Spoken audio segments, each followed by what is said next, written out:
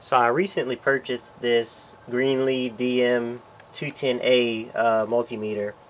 I got it off of eBay and I got it for 40 bucks. And it was listed as being sold for parts or not working. So I messaged the guy because that's a really good price for this meter if it's in working condition. And I asked, are there any issues with the meter? You know, if he could just tell me a little bit more about what he thinks might be wrong with it. Why is it being sold for parts or whatever? So he answered me back and said that there's no issues. Well, I purchased it and I got it in a few days ago. And I'm not sure if his definition of no issues means that the meter turns on. But this meter definitely has an issue. But I'm not really complaining because I did buy it. Still not totally trusting that it was a pristine condition meter. But you can see here that it pretty much is ignoring the input jacks. Put it on DC. Kind of floats on DC. You can see the minus sign flashing a little bit. And continuity is the real dead giveaway because, I mean, we get nothing out of this. And I have swapped jacks from the Brymen to try it out, so it's not a jack problem. So we'll tear into this meter, and as we go into it, I'll tell you a little bit more about why I bought this meter and what I'm planning on doing with it. And hopefully we'll get a repair out of it. I'm thinking that since it does seem like it is a kind of very large issue that, you know, it's completely ignoring the jacks, that'll actually narrow down the problem. I'm hoping it'll be an easy find, easy fix, and that this meter will be good again. So let's go ahead and break it apart. So I'm sure that we all noticed that other than color, this thing looks exactly like the Brymen 235. It is actually a rebadged Brymen. It is not the 235. I think that the Greenlee's 510A is a clone of the, well, actually I say clone, is a rebadge of the 235, and I really would have liked to have gotten that, but a lot of the features on the 235 don't really aren't really necessary for what I intend to do with this meter. This meter is actually going to go into my tool bag as an everyday carry. I like the 235 a whole lot, but I don't want that particular one to be in my tool bag because it tends to get tossed around and beat up, and really just I've never had luck keeping meters for very long in that tool bag. I'm hoping that this meter will be different. Right now, seeing as how it's not working at all, that's kind of up in the air. But let's go ahead and, I mean, you can see it was really quick to take this meter apart. Let's go ahead and kind of give it a good visual look over. In fact, I think that I'm going to look over it with a magnifying glass.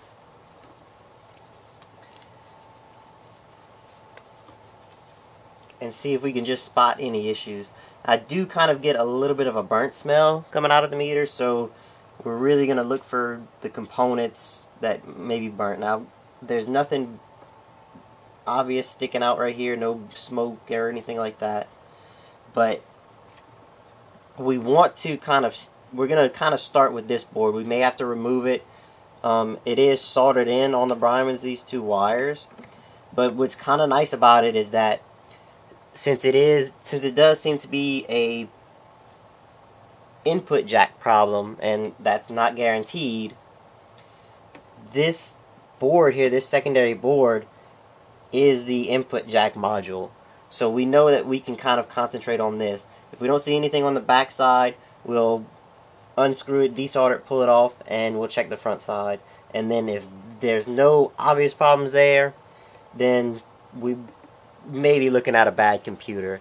But I'm feeling kind of lucky.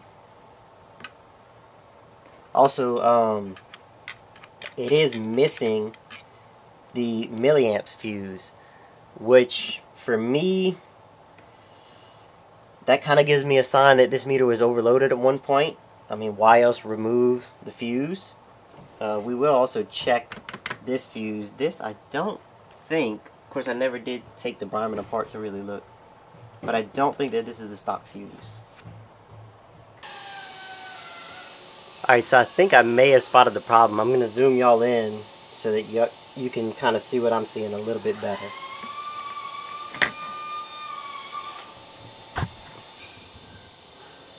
Okay, so I've got the macro on the camera, and I apologize if it's kind of shaky. I don't have a setup to get close to my bench yet. I'm trying to figure out exactly what I want to do as far as that. But you can see right there, there's kind of a large solder pad, and then you can see the isolation slots. And then a little bit to the left of that, you can see just a small section of solder. And it looks like there's supposed to be a trace there, and there's clearly not one. So that may be the entire issue. Let's get this soldered up and we'll actually test it out and see. I also did notice, looking back at the back of the meter,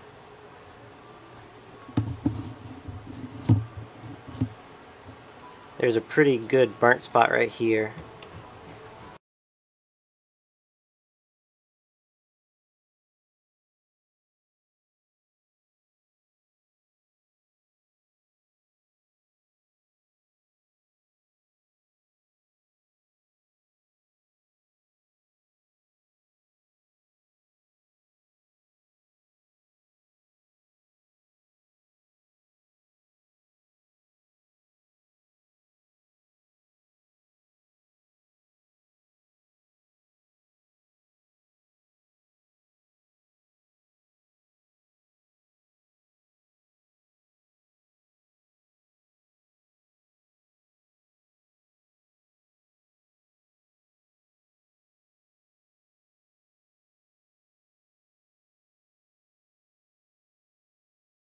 Okay, so here we can see the completed repair.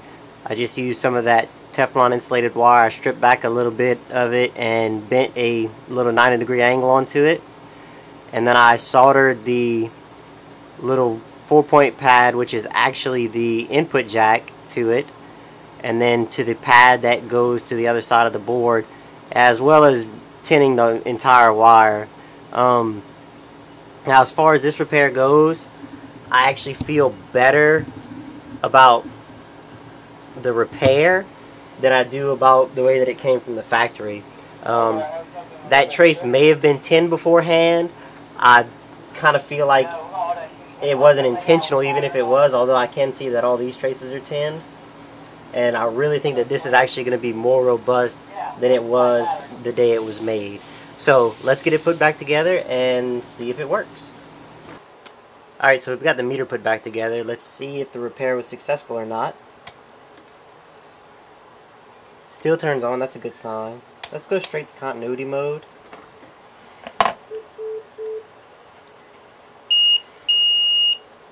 We've got continuity. Let's try a little DC voltage. This should be a fixed 5 volt. Very good. Let's go ahead and try it against the Brymen.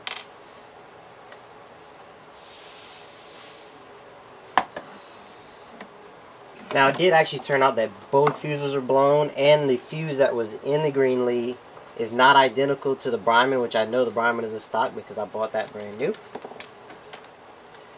So that kind of leads me to believe that they grossly overloaded this meter somehow.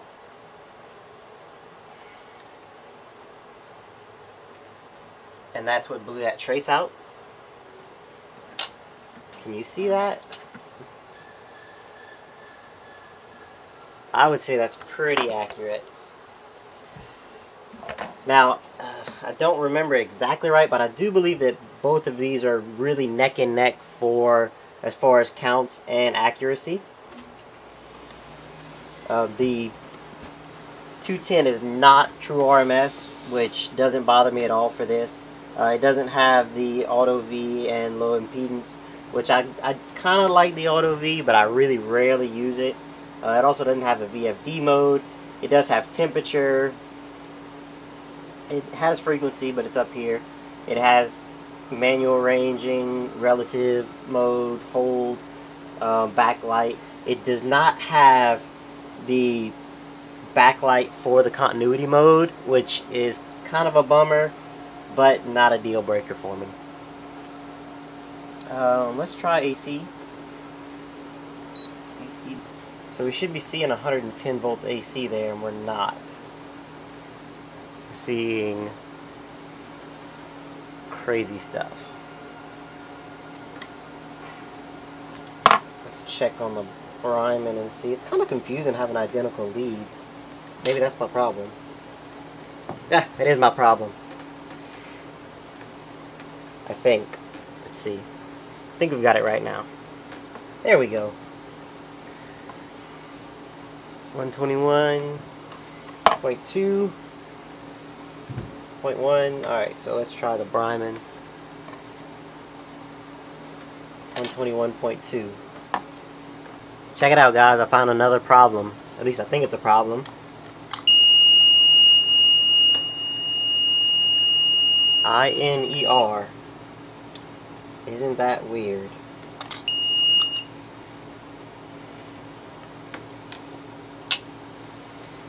So, let me go grab the instructions to this real quick and see if it tells me what that problem is.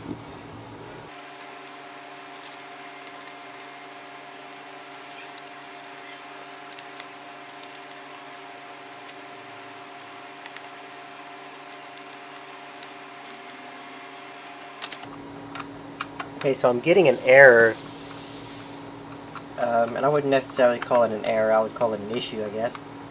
That whenever I put the 400 milliamp fuse into place and close that circuit, I'm getting the beep jack warning. That's pretty much telling me that, excuse me, that's pretty much telling me that I have a, oh, I think that might be the problem. It thinks that there is a probe plugged into the voltage jack. Okay, so if you look at this jack here, you can see that it's actually two different solder pads. And if you look on the inside of it, you can actually see that rather than being, you can't see it on the screen, but I can. But there's actually two metal half sleeves in here, and they're electrically isolated from each other all the way up to this point here and all the way through. So I may have messed up by shorting these together. I may actually have to take this wire out and straighten it and wick some of this solder away and make sure that I try to keep those separate. So let's give that a shot and see what happens.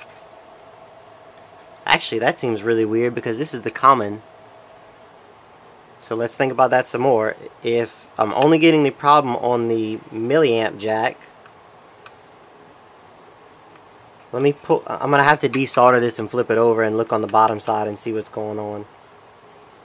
This is a pretty simple desolder. I just take the tip of my iron and put it on the wire on the outside of it, and these are actually slots. And when I see the solder start to melt, I just give it a little shove until the wire clears everything.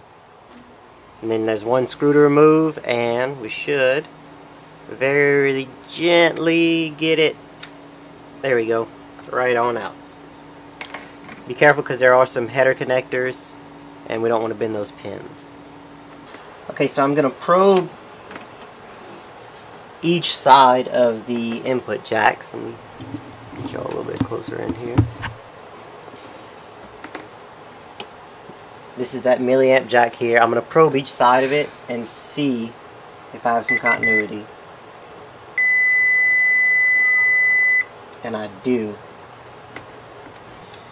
Alright, so we can see that we've got a pretty hard short between these two pads.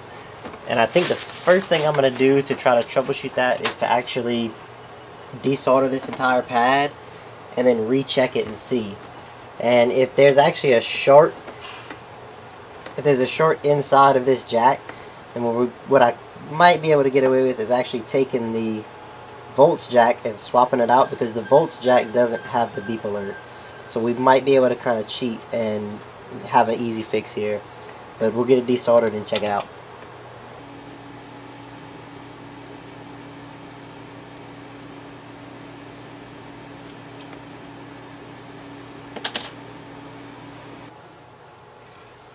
Alright, so the short is going with the jack pulled. And I noticed whenever I pulled the jack that in between two of the prongs there was a little solder bridge. That could have happened whenever I was desoldering.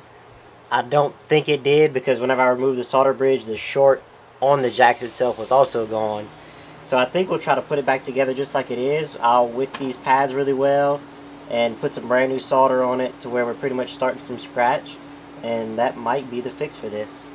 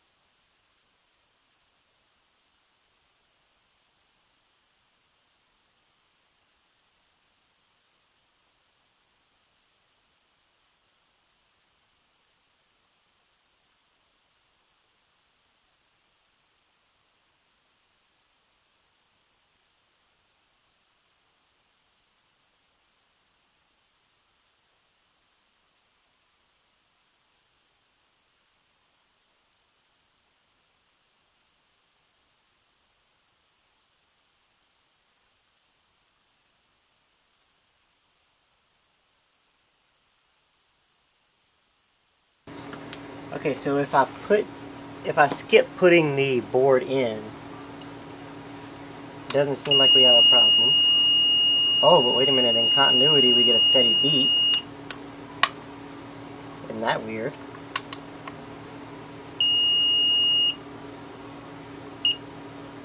Let's go to resistance, mega ohms.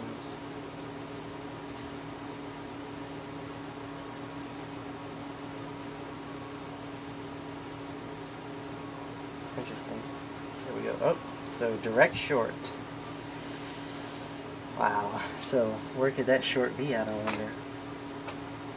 Okay, so I went ahead and resoldered the wires onto the rear board from the front board, and I'm just holding the meter together right now, and it looks like we may have actually fixed the issue. Whatever it is, it may have just been a little ghost in there that we managed to work out somehow. But we'll get it put back together for real and see if it's a permanent fix or not.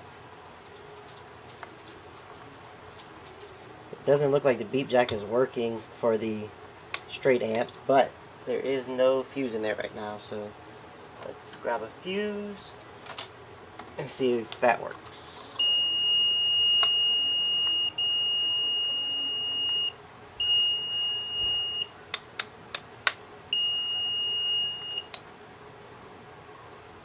That looks good. Alright, so we're all put back together. I'm going to call this a successful repair. I went ahead and took the fuses out of the other Brymen and stuck in here, and I'll just reorder some fuses to put in the actual Brymen. This one I'm going to cut a little screen protector for it, put it on, and put it in my bag, and I think this will make a really good little everyday meter. So thanks for watching, guys, and I'll see y'all later.